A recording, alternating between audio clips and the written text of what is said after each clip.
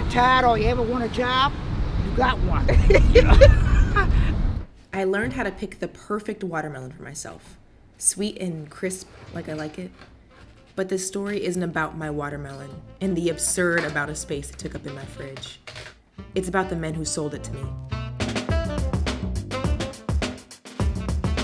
And the civil rights leader who created their legacy in watermelons.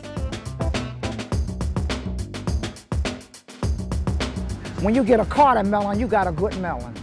People are going to come looking for a Carter melon. I heard you were the watermelon whisperer. We've been selling watermelons about 70 years, 70, 71 years. Can somebody give me a sweet, small watermelon? That's watermelon. I will send other people. Came all the way from Maryland to get this juicy watermelon. Thank you. Thank you. That's what quality does for you. And they don't mind going extra mile for it. What different types of watermelon do you sell? All types, so yellow meat, so orange meat, seeds, no seeds, sangrias, jubilees, Congos, cannonballs, sugar babies, black diamonds. Elijah's the one to go out and purchase the watermelons. Because they're not growers, the Carters spend a substantial amount of time looking for top-tier melons to bring back to home base. We try to get started at least around 10 o'clock. We generally work till 6:30, 7 o'clock. I try to mash the sugar in. The sun melts the sugar and brings out its natural color. We're here every day, Monday through Sunday, rain or shine. Best watermelons in the area. Take care, guys. All right, thank you. All right, thank you. If they don't see us here, that's only because we sold out. More often than not, we sell out. We just sold all of them out today. I'll be back. All right. I'll get it again. All right. Besides the wide selection of melons you normally don't see in a grocery store, you might ask, what keeps a 71-year-old melon stand going? What's kept the actress coming back once a week for the past 4 years? Or John for 50? Or why Laverne requires a Carter melon for her fruit salad? We just don't sell watermelons. We specialize in watermelons. Tapping, thumping, vibe checking. It may be called something completely different depending on which family member you ask, but the result is the same. The sound of a perfect watermelon. The internet swears by many methods, usually those of visual cues, but the tapping assures what stage a melon is in its life. It's kept the Carters in business, and from all observations, business seems busy. To me, it's like when you first meet a person, you feel a vibe. Same thing with the melon. You check it out, you're feeling the vibe. You check it out, you're patting it for the vibration. And that will tell you the lifespan of a watermelon, whether or not it has to be taken right away, eaten right away, or whether or not it has some longevity to it. Just like a banana, the riper the watermelon is, or the riper the banana is, the sweeter it is. That watermelon there can be ate right away, or you can keep it for a few days. Okay. Right? Because see how hollow the sound is? Yeah.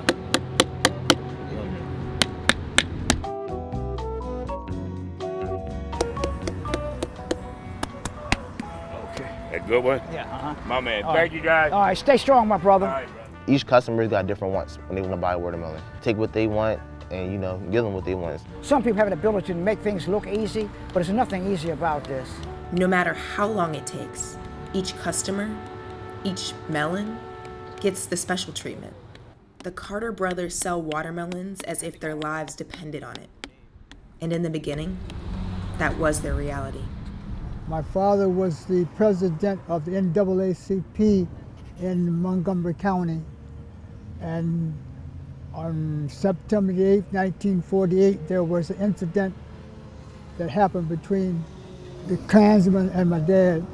There are not many pictures of Dover Carter, the civil rights leader and president of the NAACP in Montgomery County, Georgia. In 1948, he was helping black people vote during an election, driving them to and from the polls. When he was told not to, he refused. He was then beaten by members of the KKK, an almost fatal encounter. And at that time, there was 10 of us, and they threatened to kill all of us.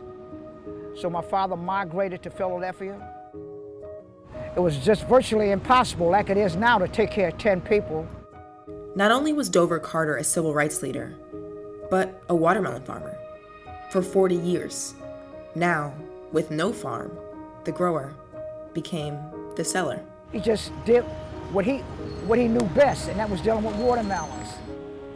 Dover Carter not only built a successful watermelon business, but a new life for his family. I remember as a child, I could eat a whole watermelon by myself. As much as I loved the watermelon, I couldn't eat one because they was for sale. My father taught me discipline. I thought he was a hard man, which he was. He was very firm. But it has its dividends. I'm guessing that looks like you. Yeah. As they got older, Dover's children went on to have careers and lives of their own, until they decided to come back. We all feel the need to come back here to the watermelons, which we started from, and we've been carrying on his legacy ever since and start sharing our knowledge. We don't have to go riding around in the trucks or even howling out, "Hey, got your watermelons?" No, we don't have to do that. And that's saying something. And I think that we've been laboring long enough that we can afford to pat ourselves on the back. After 71 years, Dover Carter's knowledge and business have been passed down from his kids to his grandkids to his great-grandkids. To me, that's how it has survived for these last 3 generations. And we don't expect them to know everything because it took years for us to acquire the knowledge that we have. You just don't get it overnight.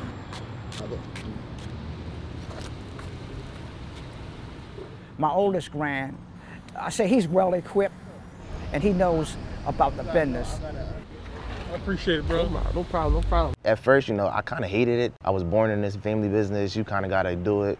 But then, you know, as you get older, as you start doing it, you kind of understand the purpose behind it. So you like one that you can eat right away, or? Yeah. The hollow salami is right there. Is this sample? Yeah, share your service, sir. Okay, thanks. Yeah. Have a good weekend. Thank you. The knowledge that they attain here is transferable into whatever field they go into. So I hope that the watermelon stand goes on. If they're able to better themselves, you know, then you can't ask them. But it's here for whoever, you know, wants it. The watermelon stand has been the backbone of the family. So my family dedicated, you know, decades of, you know, time, dedication, blood, sweat, tears, all that. Right now I'm in school to get my master's in counseling. I currently have a behavior therapist job working with children with autism. And my intention is to always keep the business no matter, you know, what happens. I want to keep it forever.